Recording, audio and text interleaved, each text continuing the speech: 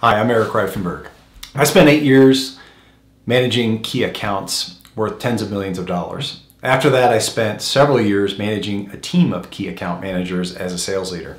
And today, I'm helping key account managers prepare for and execute their most difficult negotiations. And the topic I want to talk about today is preconditions to negotiations. So we probably all had this happen to us where a prospect or a customer sends us a list of things they want us to agree to up front if we're to do business together. And I want you to be very careful with this. Let me give you some examples first. Example would be, we want open book pricing. So we want to see what all your costs are.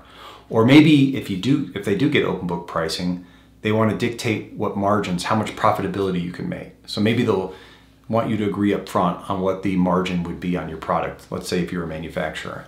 Or maybe they want you to agree to payment terms up front, like we want 90-day payment terms or 120-day payment terms.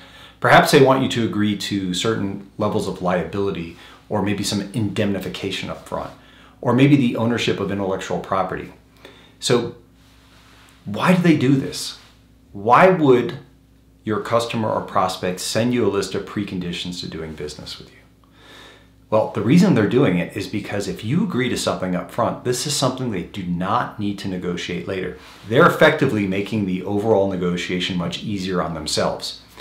And usually what's in the preconditions to negotiation are their priorities. And if you agree to their priorities up front, you're going to lose leverage and you're going to make the negotiation much easier on them and much more difficult on yourself. So be very careful about agreeing to preconditions. I suggest that you defer those preconditions till you have more information. I mean, first get clarity from them. Why are they asking this for these preconditions and why do they want it? Really important questions to answer. Secondly, let them know that any preconditions would be contingent upon negotiating the entire deal.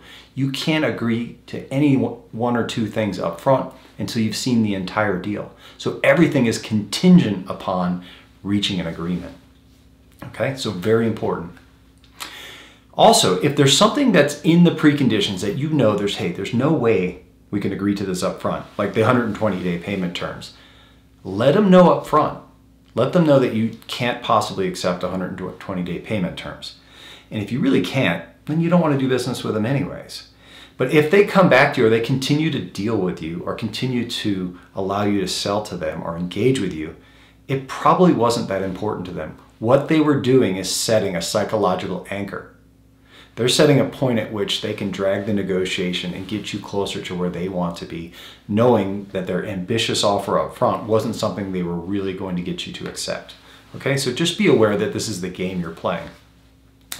Okay, so for your next negotiation, make sure you're very careful about accepting preconditions to negotiation. You don't need to.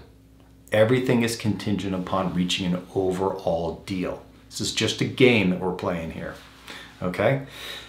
So remember, preparation is key for your negotiations. So don't practice on game day.